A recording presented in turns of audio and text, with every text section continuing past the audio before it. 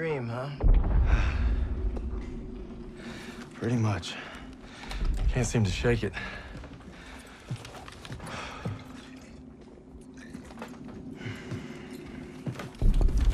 I'm good now. You get some rest. No. I have to show Pearson I'm ready. I don't care what he says. You ain't got nothing to prove. Yeah, well, I'm tired of taking his shit.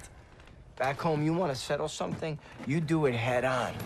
It's the only way to earn respect. Understand that. Believe me, a man has to fight his own battles. But respect don't mean a lot if you get yourself killed. Just glad you got my back.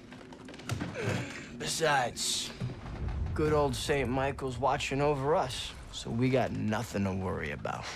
Didn't realize you guys believed in that stuff. I'll take all the help I can get. So are you gonna tell me about that dream, or what? Wolves had been killing our cattle. Me and my older brother Paul were hunting them when we got cornered. Brad! Brad, take the shot! I'm trying!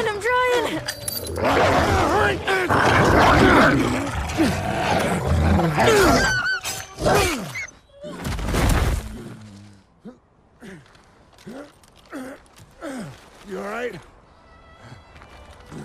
I'm sorry, Paul. Listen good, kid.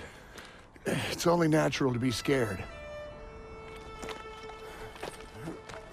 We need to head home, baby brother. From that day on, I swore I'd never let Paul down again. But now it's not just him I gotta live up to. It's Pearson.